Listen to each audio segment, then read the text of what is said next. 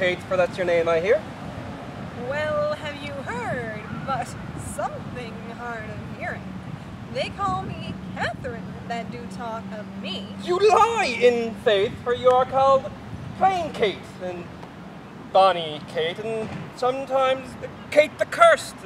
But Kate, the prettiest Kate in Christendom, Kate of Kate Hall, my super dainty Kate. For dainties are all Kates, and therefore, Kate, take this of me, Kate of my consolation. Hearing your mildness praised in every town, thy virtue spoke of, and thy beauty sounded, though not so deeply as to thee belongs, I am moved to woo thee for my wife. Moved? In good time. Let he who moved you hither remove you hence. I knew you at the first. You were unmovable. Well, what's immovable? A joint stool. Thou hast hit it. Come, sit on me. Asses are made to bear, and so are you. Women are made to bear, and so are you. No such jade as you, if me you mean. Alas, good Kate, I will not burden thee, for knowing thee to be but young and light. Too light for such a swain as you to catch, and yet as heavy as my weight should be. Should buzz. Well ta'en and like a buzzard. O slow-winged turtle, shall a buzzard take thee? Aye, for a turtle, as he takes a buzzard. Come, you wasp, faith you are too angry. If I be waspish, best beware my sting. My remedy is then to pluck it out. Aye, the fool can find where it lies. Who knows not where a wasp does wear his sting? In his tail. In his tongue. Whose tongue?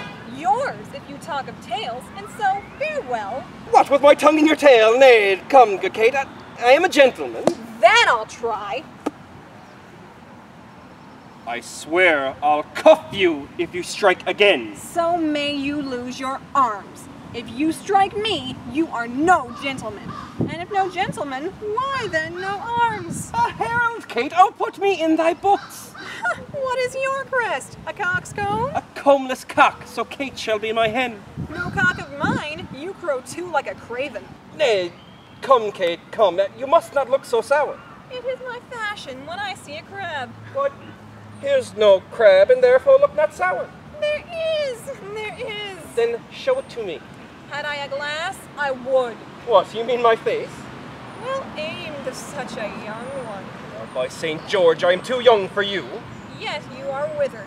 'Tis with cares. I care not. Nay, hear you, Kate, and soothe you scape not so. I find you passing gentle. 'Twas told me you were rough, and coy, and sullen.